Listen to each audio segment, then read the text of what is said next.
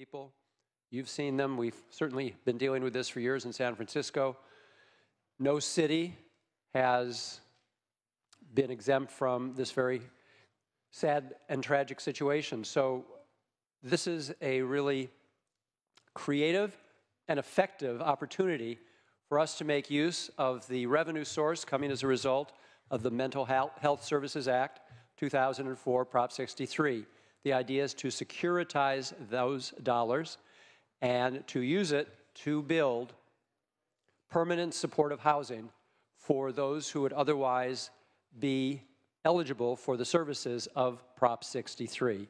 So those living on the street who are dealing with mental health and behavioral health challenges would have eligibility for this housing. Of course, not a final solution to this big problem, but certainly will be an important step forward. So this will create a program administered by the Department of Housing and Community Development in consultation with an advisory committee. The cost, of course, is the cost of the bonding of the $2 billion, which comes to about $130 million annually. This will be stepped up in years to come, small investment of general fund dollars initially, and then ongoing for the next couple of decades. The trailer bill also includes some amendments that we took to it and we had presented to us in the Budget Committee today. And they are specifically about additional oversight, accountability, and performance review.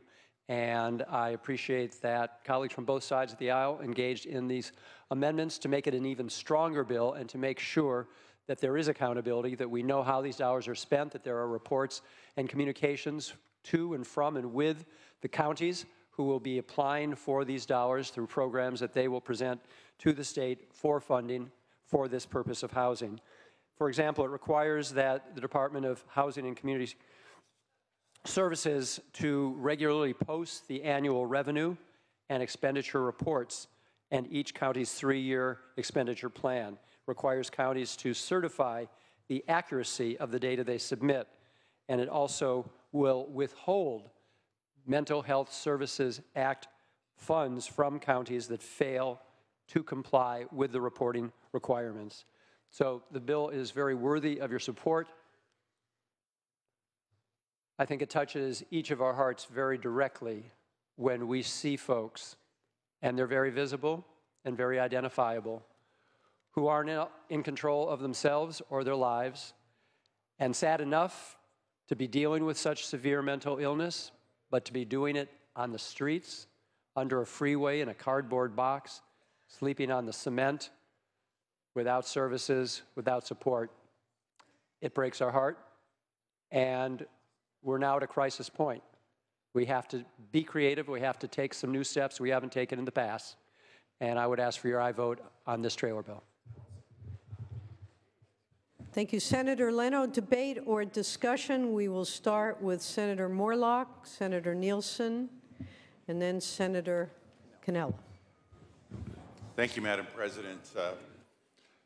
You can't, the last 2 weeks, you couldn't get away from a Los Angeles Times without getting a front page story about homelessness or the mentally ill in Southern California. The statistics are staggering. I've been saying for the longest time that the largest mental institute in Orange County is our Central Jail, and we have a lot to do.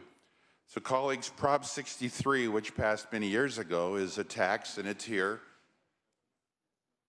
and it's something that I don't see anyone trying to stop or remove or put a ballot measure on to terminate, and I think it is a viable option to provide an income stream that can be securitized or monetized or hypothecated, whatever term you want to use, so that we can build housing for homeless that are mentally ill. So I'm actually very supportive of this idea. I want to mention to the author that when we have counties submitting grants, that they should have a robust 20-year plan on what they're going to do with those facilities to make sure that they're ongoing. And hopefully, maybe they can still use Prop 63 funding to maintain them. Who knows? But there should be a good, viable plan to make sure those properties are functioning properly. I had the privilege of being the founding chairman of Orange County's Commission to End Homelessness after developing our 10-year plan to end homelessness. This is an issue that's been near and dear to my heart for a number of years. And in respect to Prop 63, we were able to work with former President Pro Tem Darrell Steinberg, who happens to be on the floor. And I want to thank him again for Senate Bill 585, which allowed Orange County to fund Laura's Law, which is a critical component in helping families with mentally ill members that are having difficulties finding themselves in jail, which is not uncommon. We have a big problem. We have a solution. So, Senator Steinberg, thank you once again for your leadership. Colleagues, I urge and I vote. Thank you very much, Madam President. Thank you, Senator Morlock. Senator Nielsen. Madam President, ladies and gentlemen of the Senate, I too urge and I vote. It is a problem that must be reckoned with, and I've come to the conclusion that this is indeed a positive step. My concerns as the year has progressed on this particular issue is that it doesn't really address much of the root cause of the homeless issue. And in fact, the legislature and the administration over years has contributed to putting a lot of individuals into our local communities that have become the problem, into our communities without the necessary resources to help them. And the help alone is not the housing, it is treatment. And we have not bolstered the treatment for these individuals. So they are committing crimes, they are going off of their medications, they are showing up in our ERs. But enough of talking about that for now. I've come to the conclusion that that change is not going to happen now. And for my vote, I have to deal with the deck I'm dealt. The deck I'm dealt is we have individuals out there who are in need. This is an opportunity to do something about it in a positive and a creative way, and from this, hopefully, some of the tools that we will need, the treatment we would need, can flow that will help address that root cause. Simply providing the housing won't do it. And though all of our communities will not benefit from this legislation, it is well that some will. And it is special to me that our veterans will be availed a particular opportunity, and that there will be some accountability built into this. I urge and I vote. Thank you, Senator Nielsen. Senator Cannella. Thank you, Madam President. I rise in support of this as well. In the beginning, I was concerned that some of the smaller counties and the rural counties, which I represent, were not going to get their fair share of the money. And with the recent amendments, 8% is set aside for counties with less than 200,000 people, so that certainly addressed my concerns. And all 58 counties are guaranteed a minimum of $500,000. Homelessness is something that not only the bigger cities suffer with, but also the rural communities suffer with as well. And I think this goes a long way to start addressing that problem. Certainly more has to be done, but I think this is a great first step. So I ask for an aye vote. Thank you, Senator Cannella. Senator McGuire. Thank you, Madam President. Quickly, I want to say thank you to the former Pro Tem Steinberg, and all of the members for bringing this forward. Homelessness knows no boundaries in our state, and we have 144,000 Californians that call the streets home every night, from Skid Row to the streets of the city of Ukiah. In fact, Mendocino County, one of our smaller counties in the state of California, has the second highest homeless population per capita in the nation. And I'm going to echo what the great senator just said. Not only will this legislation provide for sprawling cities in California, it will also provide for those communities who are small and don't have the resources to be able to invest in people, programs, and most importantly, housing. And do appreciate bringing this forward, and it's a good day for the state Senate and for California. Thank you, Senator McGuire. Any further debate or discussion? Seeing and hearing none, Senator De Leon, you may close. Thank you very much, Madam President. Colleagues, I am very, very pleased to be speaking in support of this trailer bill that contains our No Place Like Home program. As many of you know, my interest on the issue of homelessness stems from a district that I share with Senator Mitchell, which is Skid Row, the largest homeless population in the United States of America. And with many, many conversations during the course of the summer and the fall with my predecessor, the former Senate President Pro Tem, Darrell Steinberg, now the mayor-elect of the great city of Sacramento. It was through numerous conversations that Senator Steinberg and I had during the course of the summer and the fall that has led us here today on this great Monday to move forward a measure that's going to have a huge impact on the homeless population, those with chronically mental illnesses. Also, too, in the city of Los Angeles, spent over $100 million on the issue of homelessness, but only to find out that $100 million was actually spent on 911 calls, LAPD, paramedics, LA Fire Department. Very little, if any at all, was ever spent on psychotherapeutic services for those who sorely need it, any type of housing programs, those who badly need it.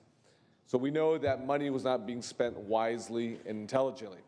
And oftentimes we found out through a trip that both Darrell Steinberg and I made to Skid Row that the left hand doesn't speak to the right hand and vice versa. So we have a very disjointed approach when it comes to dealing with the most chronically mentally ill homeless individuals in the state of California. That's why we believe this is going to have a huge positive impact on the livelihoods and on local budgets and on businesses and on families throughout the great state of California. If California were a country, we would be the 6th largest economy in the world. As many folks know, we just recently passed France. And yet, of the 10 cities in the United States of America with the highest homeless population, 4 of them, 4 out of 10 are right here in the great state of California. It is very shameful that with our vibrant and growing economy, we still have such an intractable population of chronically homeless individuals, especially those who have mental needs. As was mentioned a few moments ago by Senator Cannella, it's not just the large epicenters in Los Angeles or in San Francisco, San Diego, but in Santa Barbara County, in the Central Valley. I've seen a large homeless population. They're all over the great state of California, whether it's suburban, rural, or large urban metropolitan cities. This unprecedented policy framework amounts to $2 billion in support, and it builds upon years of research on best practices. It is guided by the core belief that no individual or family in California should ever experience the uncertainty and pain of living without a home, shelter. We have had bipartisan support from both houses since we unveiled this proposal back on January 4th in Skid Row, and we're pleased that the governor included it also in his May revise. Colleagues, this vote today is a Democratic vote. It is a Republican vote. It is our vote collectively. It's something that we can be very proud of, working together in a bipartisan fashion, because as we know, when it comes to homelessness, when it comes to mental illnesses, it is not a partisan issue. It is not an ethnic issue. It's not a geographical issue. It impacts all of us. It impacts some folks more than others, no doubt about that. But we know it impacts all of us just the same. So this is a historic vote. Working together, again, with my predecessor, our former leader, Darrell Steinberg, with all individuals here today, Democrats and Republicans, we can really stand up and be proud of this vote. Madam President and colleagues, I respectfully ask for an aye vote on this very, very ambitious proposal, yet very well thought out, that we believe will have a huge impact on the lives of the most vulnerable with mental illnesses in California. Thank you. With that, all debate having ceased, Mr. Secretary, please call the roll. Allen. Aye. Anderson. Aye. Bates. Aye. Bell. Berryhill.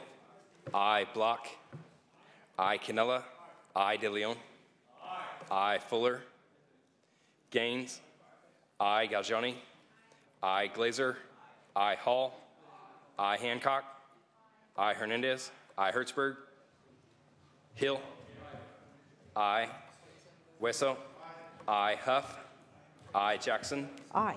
I. Lara, Leno, I. Leva, I. Liu, I. McGuire, I. Mendoza, I. Mitchell, I. Monning, I. Morlock, I. Morrell, I. Wynn, I. Nilsson, I. Pan, I. Pavley, I. Roth, I. Runner, Stone, Vidak, Wykowski, I. Wolk. Please call the absent members. Bell, Fuller, I. Hertzberg, I. Lada, Runner, Stone, no. Vidak, I. Wolk. Senator Leno moves a call.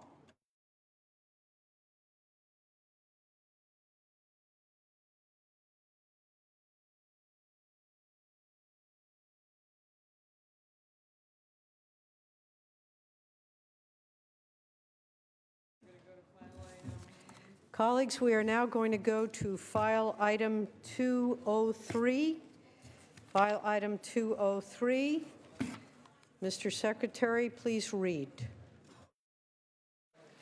Assembly Bill 1622 by the Assembly Committee on Budget, enacting to the state budget and making an appropriation therefore to take effect immediately. Budget bill. Senator Leno.